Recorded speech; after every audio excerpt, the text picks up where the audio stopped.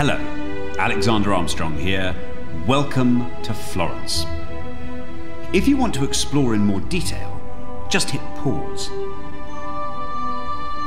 This is the Vasari Corridor.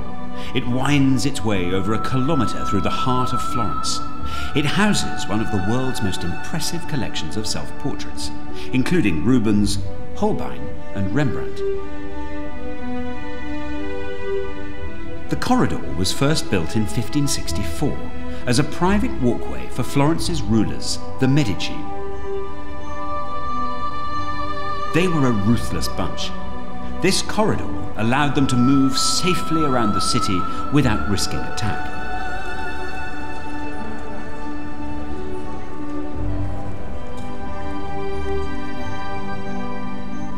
As you burst through the wall of the corridor, you'll find yourself floating about 12 meters above the River Arno.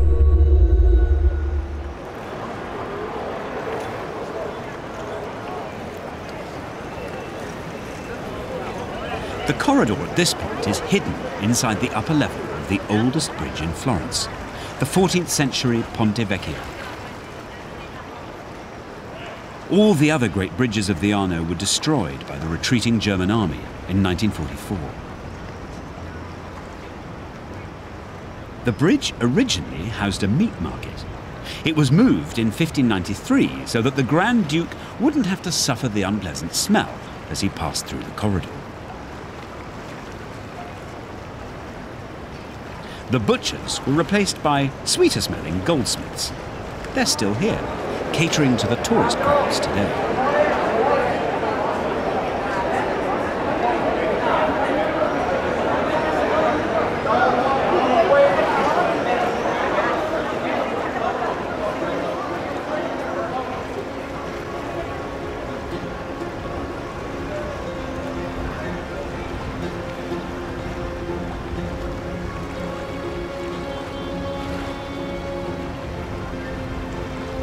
You can see the corridor winding its way through the medieval heart of Florence.